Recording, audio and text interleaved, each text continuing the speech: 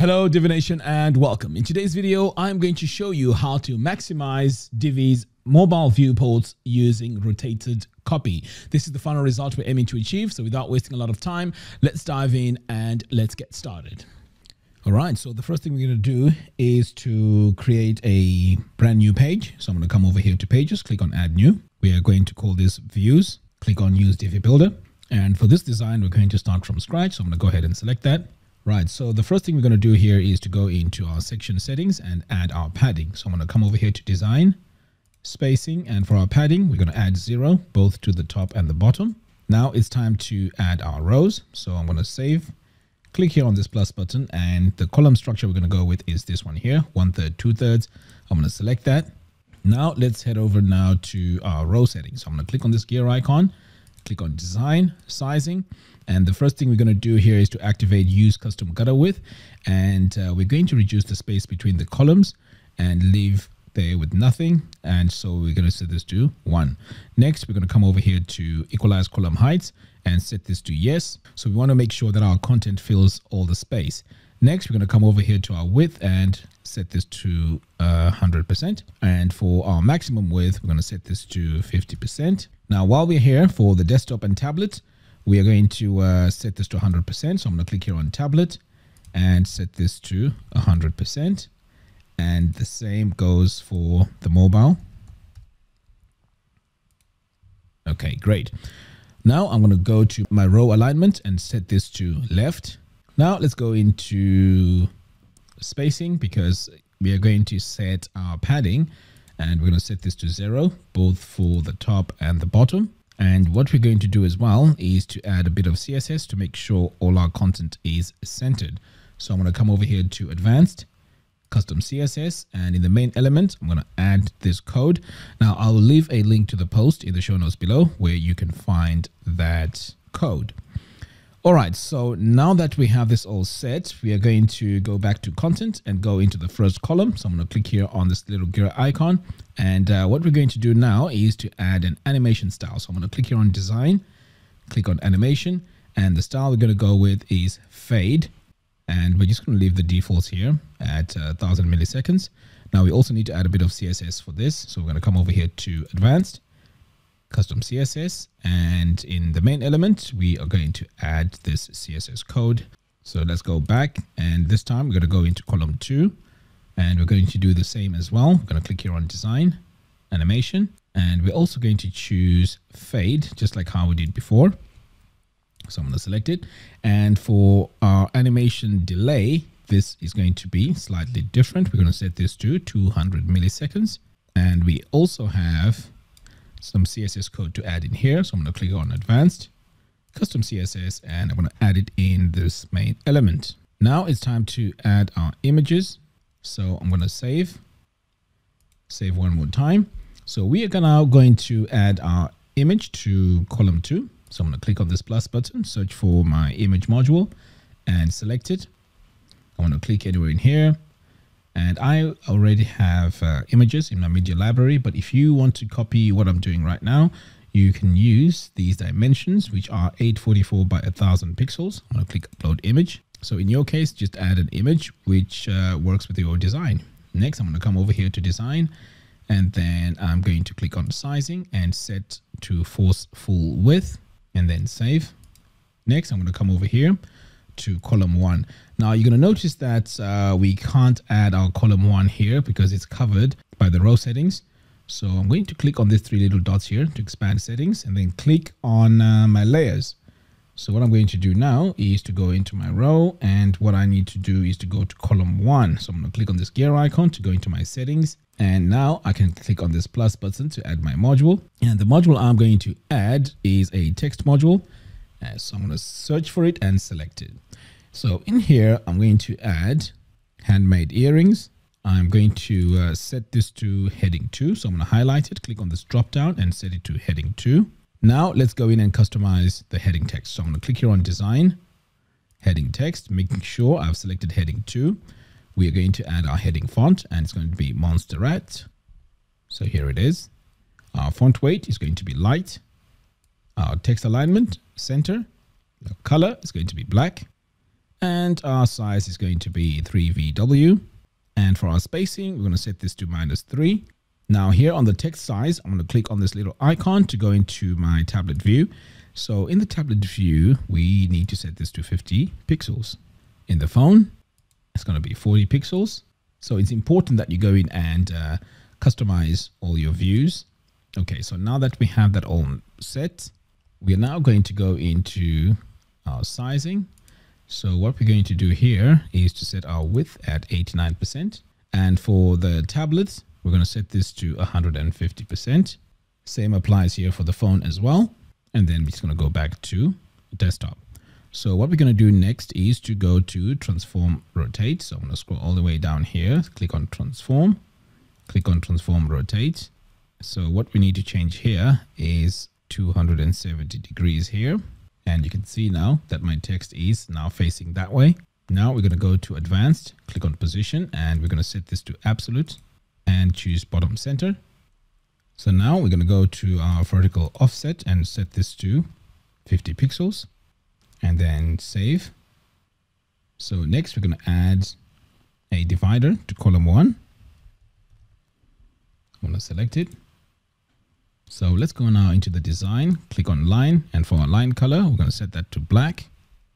And now let's go to sizing, and here we're going to set our width at 50%. Now let's go to our position. So I'm going to click advanced position, and this is going to be absolute. And this is also going to center right. So pretty much this is our design. I'm going to go ahead and save. So next we're going to add our second column. So I'm going to click here on this plus button, and the column structure we're going to go with is slightly different. We're going to go with 1/4 and 3/4. Now let's go into our sizing. So what we're going to do here is we are going to activate our custom gutter width like what we did before. And we're going to set this to 1. Next, we are going to equalize column heights. And for our width, we're going to set this to 100%.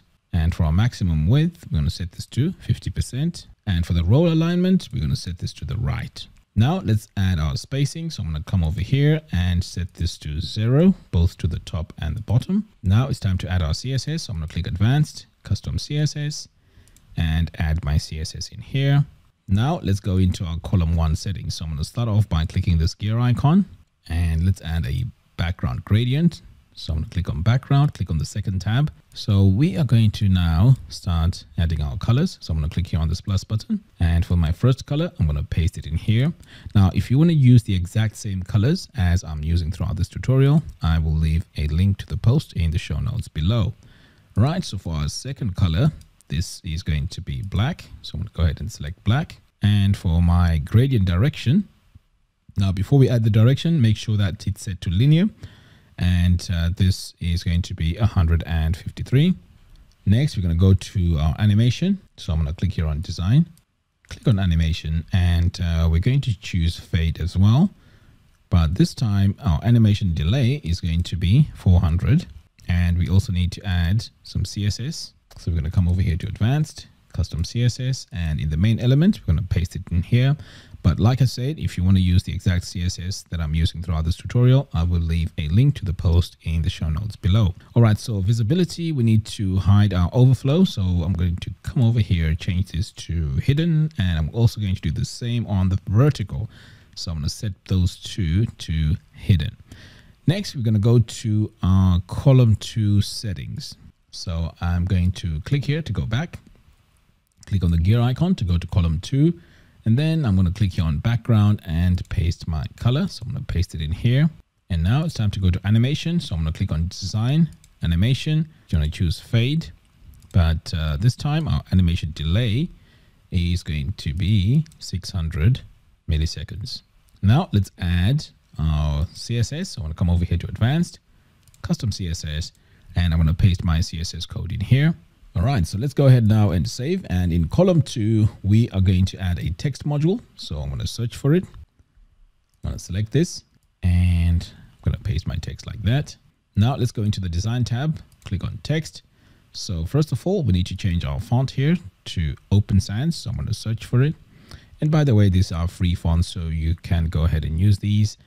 These are free Google fonts. So for our text size, I want to set this to 15. And for our line height, I'm going to set this to 2.4. Now we are going to come over here to sizing because we want our width to be about 80%. So let's go ahead and add 80% in here. And for our modular alignment, it's going to be centered. Now, when we take a look at our design here, we need some breathing space around our text.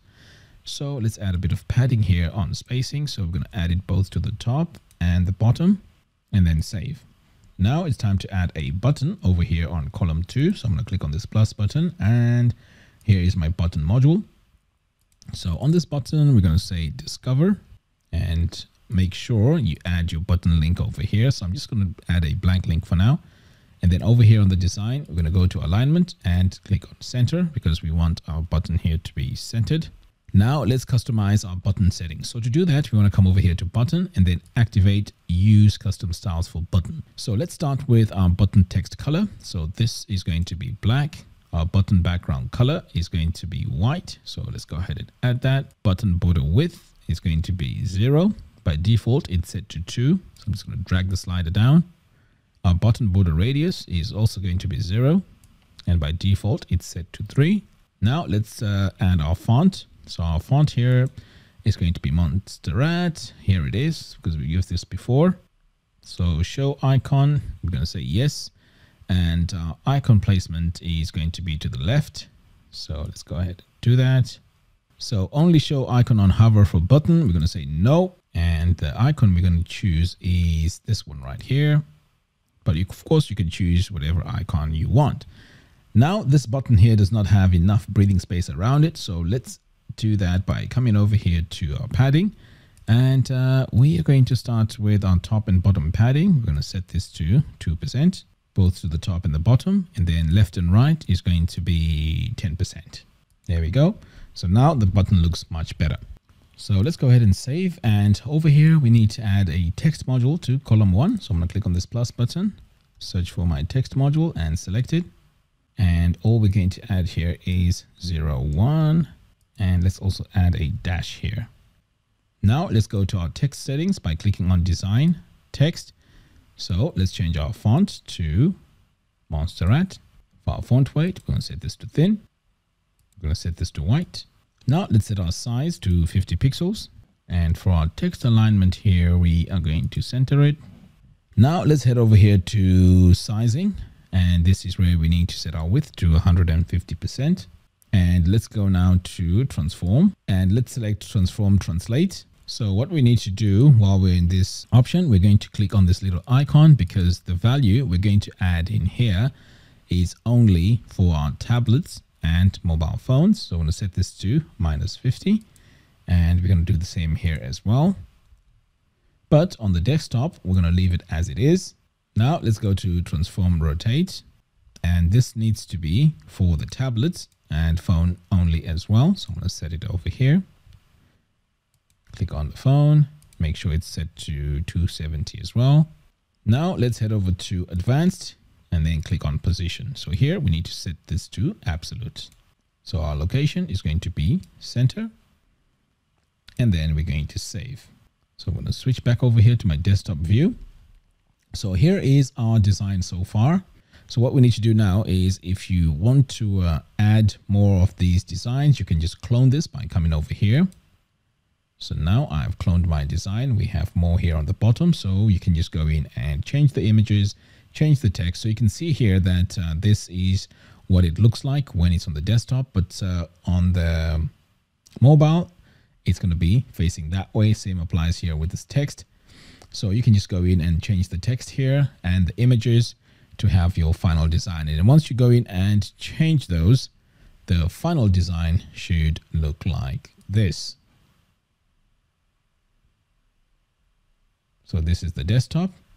And the moment that we change this, you're going to notice now that it's going to flip over and this is now facing the other way. But this is happening on the screen size.